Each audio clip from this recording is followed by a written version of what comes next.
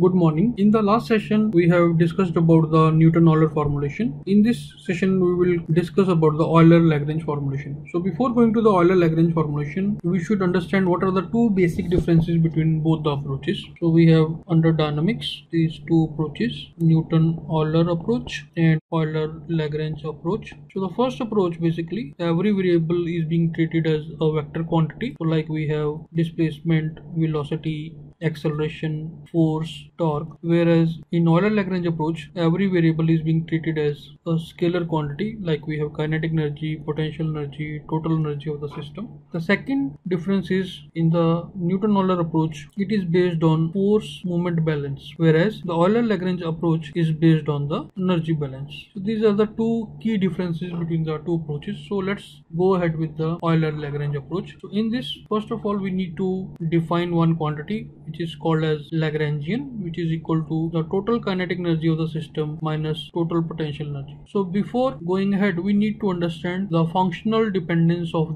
all these three quantities. So first of all, regarding the potential energy, we know the potential energy is a function of position as well as time of each body. So where Q represents the position of each body, whereas the kinetic energy is a function of velocity as well as time. So in order to completely understand the functional dependence of kinetic energy, let's take one example. So let's take one two-link manipulator having angle theta1, theta2, length L1, L2, let's say mass M1, M2. So the coordinates of the first link are, let's say, x1, y1, and the coordinates of the tip are, let's say, x2, y2. So we have x2 equal to L1 cos of theta1 plus L2 cos of theta1 plus theta2, and y2 we have L1 sine of theta1 plus L2 sine of theta1 plus theta2. So let's take their derivatives. So we have x2 dot equal to minus L1 S1 theta1 dot minus L2 S12 theta12 dot, where theta12 represents theta1 dot plus theta2 dot. Similarly, we have y2 dot equal to L1 C1 theta1 dot plus L2 C12 theta12 dot. So now in order to find out the kinetic energy of the body 2, we need to take the square of this x2 dot square plus y2 dot square and multiply it by the mass of the body 2, that is m. So here we can clearly see, because the kinetic energy contains the terms x2 dot y2 dot, and both x2 dot and y2 dot are having dependence on theta1, theta2, theta1 dot and theta2 dot. So in nutshell we can say it depends upon q, position coordinates of all the links, and q dot, the velocity of all the links, and also on t. So basically the functional dependence of kinetic energy can be found here, and we can write that the kinetic energy depends upon position, velocity as well as time. So that's why we can write this Lagrange as q dot t, kinetic energy as q dot t, and potential energy as qt. So this is the functional dependence of each one of the term. And finally we have the Lagrange equation, which can be written as that d by dt of del L by del qi dot minus del L by del qi plus del R by del qi dot equal to capital Qi, where I goes from 1 up to n, where n is the degrees of freedom of the system. Here Qi represents the vector of generalized coordinates, capital Qi represents the vector of generalized forces, and this R represents Rayleigh's dissipation function, and this R is responsible for all the energy being dissipated by the system. This may be because of friction, this may be because of air drag, this may be any other reason of damping. So this is called as the Rayleigh's dissipation function, which means that the total amount of energy being dissipated by the system. Next we need to understand why we have used this special word called as generalized, because in real life systems, most of the systems today are mechatronic system, which involves its contribution from mechanical side, electrical side, electronic side, computer side. So in order to find out the overall transfer function of the system, we need to study each subsystem, which may belong to mechanical domain, electrical domain, electronics domain. So from each domain, the vector q represents the equivalent displacement variable. So it is, let's say if we are having a 3 degree of freedom system, so it's q1t, q2t, q3t, where q1, q2, q3, let's say, represents 3 different subsystems. So q1 may be having linear displacement, q2 may be rotary displacement, and let's say q3 may represent the charge. So over here you can see all are a representation of displacements, and all three units need not to be same. So if we see over here, the units of xt are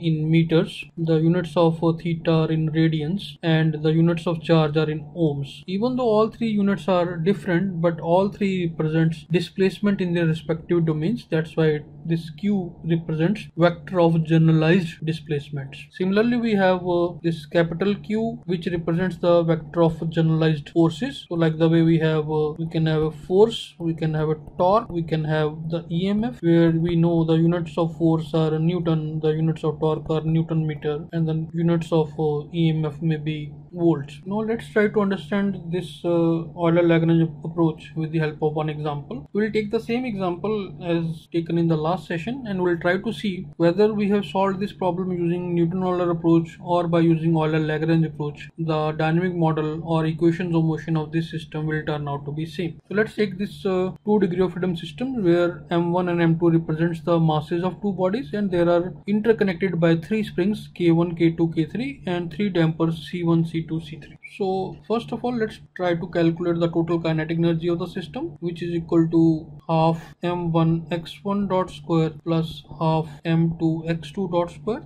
Then we have the potential energy of the system. The potential energy we know having two components: potential energy due to elastic deformation and potential energy due to the position of the body in the gravitational field. Here both the bodies are lying on the ground, so we have only the elastic potential energy component, which is because of the amount of energy stored by each spring as strain energy. So we have half k1 x1 square because it's an independent spring, one end is fixed. Then we have half k2 x1 minus x2 square because it's a coupled spring connected between both the bodies, and finally we have half k3 x2 square. So this is the total potential energy of the system, and then we can calculate the Lagrange as kinetic energy minus potential energy, which is equal to half m1 x1 dot square plus half m2 x2 dot square minus half k1 x1 square minus half k2 x1 minus x2 square minus half k3 x2 square. And finally we have the Rayleigh's dissipation function, which is equal to the total amount of energy being dissipated by the system. So it is equal to the amount of energy dissipated by the first system, half c1 x1 dot square plus half c2 x1 dot minus x2 dot square plus half c3 x2 dot square. So after calculating these terms, we can now apply the Lagrange equations. So we have the Lagrange equation as d by dt of del L by del Qi dot minus del L by del Qi plus del R by del Qi dot equal to capital Qi. So let's take I index equal to 1, and we know that the Q vector of generalized coordinates have q1, q2, which is equal to x1, x2. So for I equal to 1, we have q1 as equal to x1. So first of all, let's try to calculate del L by del x1 dot, which is equal to m1 x1 dot. Then no contribution from second term, not from third, fourth and fifth. So next we have total derivative, which is equal to d by dt of del L by del x1 dot, which should be equal to m1 x1 double dot. Then comes the second term, which should be equal to del L by del x1. So if we see the Lagrangian, the first term does not have any x contribution, 0. Second term again 0. Third term depends upon x1, so that's equal to minus k1 x1. Fourth term also depends upon x1, so which is equal to minus k2 into x1 minus x2 into 1, and the fifth term does not depend upon this. We can simplify this term and can write as minus k1 plus k2 times x1 plus k2 x2. So next we have del R by del x1 dot, which can be written as c1 x1 dot plus c2 into x1 dot minus x2 dot into 1 plus 0, and it can be simplified as c1 plus c2 into x1 dot minus c2 into x2 dot, and the q1 dot finally can be written as f1 of t. So we have evaluated all the terms. Now we can plug in all these terms in the Lagrange equation. So that will give us m1 x1 double dot minus del L by del x1, that will give you plus k1 plus k2 into x1 minus k2 x2. Then we have del R by del q1 dot, that should give us c1 plus c2 times x1 dot minus c2 x2 dot equal to q1, that is equal to f1 of t. So this will give us the equation of motion of the first part. Now we can do the same steps for I equal to 2. So for I equal to 2, we know q2 is equal to x2. So first of all, we have del L by del q2 dot, which should be equal to del L by del x2 dot. That we can see the first term 0, second term we have m2 x2 dot, and we have third, fourth and fifth term are also 0 because none of the term will depend upon x2 dot. So next we have the total derivative d by dt of del L by del x2 dot, which is equal to m2 x2 double dot. Next we have del L by del x2, which should be equal to first term 0, second term we have 0, third term also we have 0, fourth term we have minus k2 into x1 minus x2 into minus 1, and then minus k3 x2. So we can simplify and combine the terms. So we have k2 x1 and then minus k2 plus k3 times x2. Next we have del R by del q2 dot, which is equal to del R by del x2 dot, and it can be written as first term is 0, second term we have c2 into x1 dot minus x2 dot and then minus 1, and finally third term we have c3 x2 dot.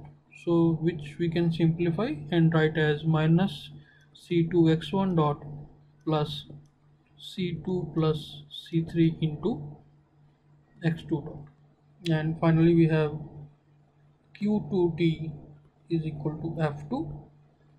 So again we have calculated all the terms and we can plug in all these values in the Lagrange equation, so which will give us m2 x2 double dot minus k2 x1 plus k2 plus k3 times x2 minus c2 x1 dot plus c2 plus c3 x2 dot should be equal to f2.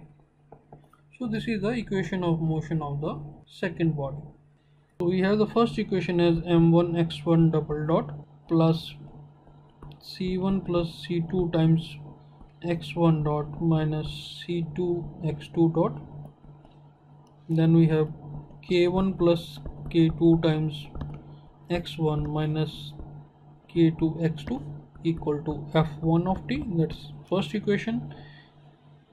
And then we have the second equation as m2 x2 double dot minus c2 x1 dot plus c2 plus c3 times x2 dot, then minus k2 x1 plus k2 plus k3 times x2 is equal to f2. Now we can write this in matrix forms. So where the structure of equation is mx double dot plus cx dot plus kx should be equal to f of t. So where x represents the vector of generalized coordinates should be having size 2 by 1 because we are having 2 degrees of freedom, and F should be equal to F1 F2, the external force acting on both the bodies. So let's write this in the matrix form. So we can first write this matrix followed by the vector of 4 generalized accelerations. Then we have x1 dot x2 dot, then we have x1 x2 which should be equal to f1t f2t. So if we now see the first equation, and we will try to write this in the as the first row of this matrix. So we can see that there is contribution from x1 double dot, so that will be m1, but there is no contribution from the x2 double dot, so that entry is 0. So next we have x1 dot which is equal to c1 plus c2, and x2 dot is minus c2. And then we have k1 plus k2 for x1, and then minus k2 for x2, and then f1 is over here in the right hand side. Similarly, now we can go to equation number 2. So we can see that from the equation number 2, which should come as second row, so there is no contribution from x1 double dot, m2 for x2 double dot. So then we have minus c2 times x1 dot, c2 plus c3 times x2 dot, and then we have minus k2 plus k3. So this is the dynamic model in matrix form, where we know that this is called as the inertia matrix, this is called as the damping matrix, and the last one is called as the stiffness matrix. All these three matrices having the dimension 2 by 2, or in general we can say their dimension is n by n, where n is the degrees of freedom of the system. So we have 2 by 2 over here, 2 by 2 over here, and 2 by 2 over here. And finally we can see that this is the same dynamic model which we have received in the previous session using Newton-Euler approach. So as mentioned earlier also, that equation of motion or dynamic model is a property of the system, and it should not depend upon any initial condition, any assumptions, or any approach being taken into account. If we have followed both the approaches in a systematic manner, we should end up with the same result. Thank you.